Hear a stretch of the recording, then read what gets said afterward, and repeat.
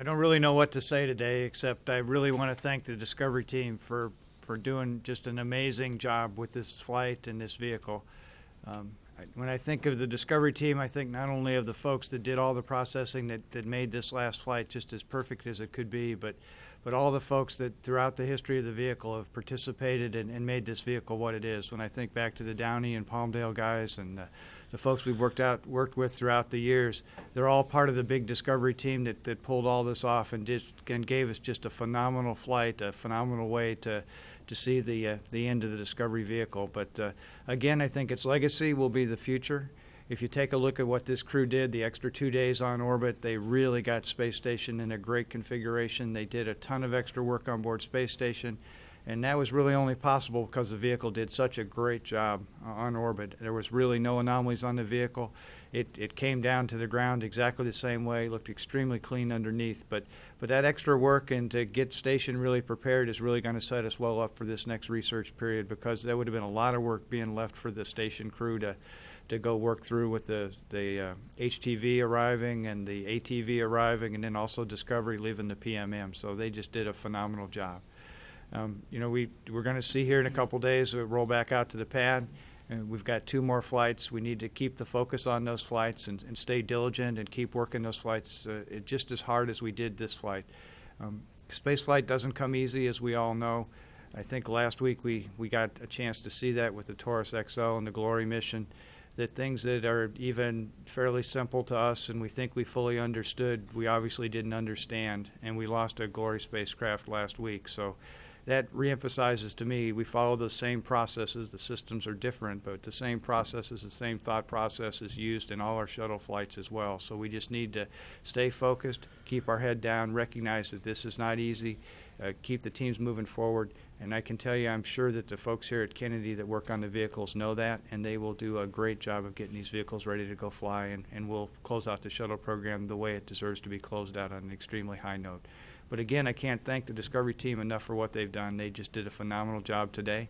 The vehicle was just awesome. So, Mike? Thanks, Bill.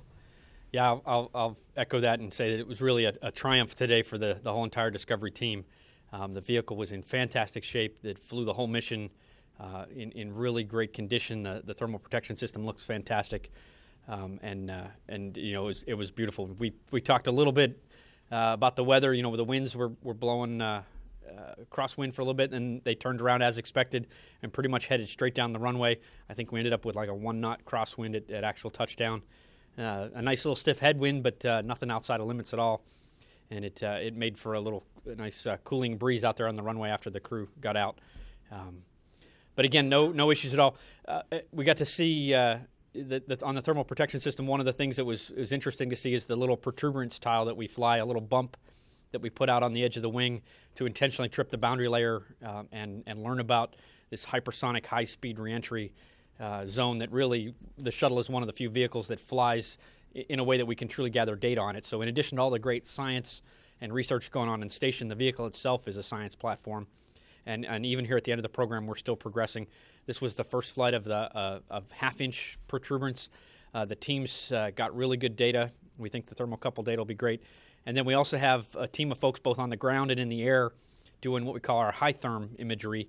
The Cast Glance P3 aircraft was down near Guatemala, Honduras, and captured Mach 18 photos.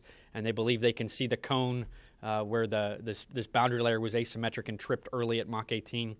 And then we had ground-based units over near St. Petersburg in Florida, and they captured lower speed data around Mach 6, and again, really good imagery, and that's going to really advance our knowledge of high-speed entry aerodynamics.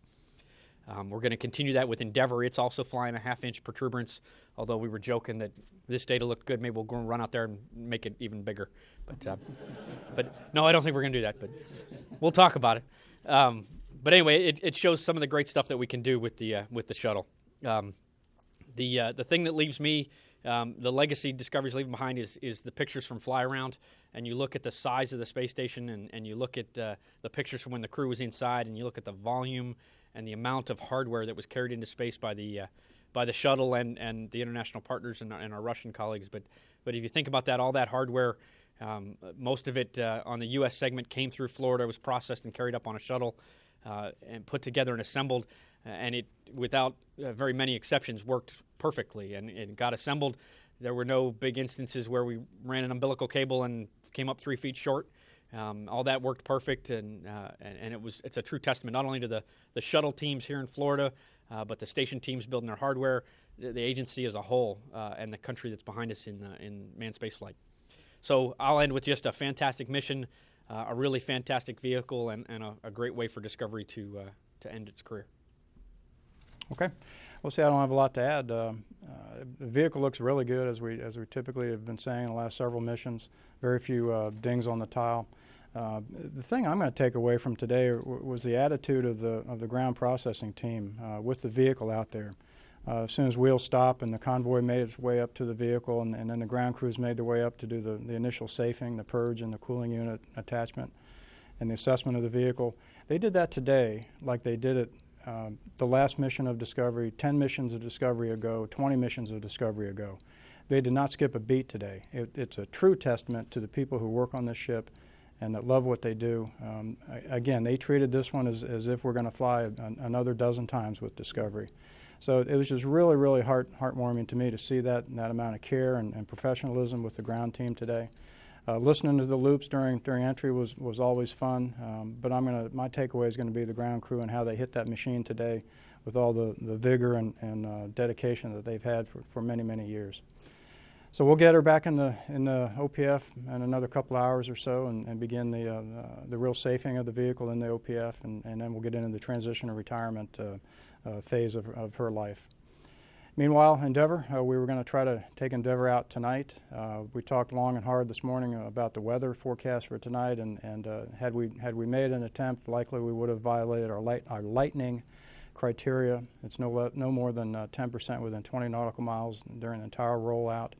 And Kathy Winters, launch weather officer, gave us a forecast that would have violated that. So rather than mess around with that during the day today and have crews come in and wonder if we were going to roll out, we decided early this morning to go ahead and knock that off. And we'll come in tomorrow morning, take another look at the weather for tomorrow night's roll. It would be the same time, a 4 o'clock call to stations and a 2000 8 o'clock p.m. local time first motion.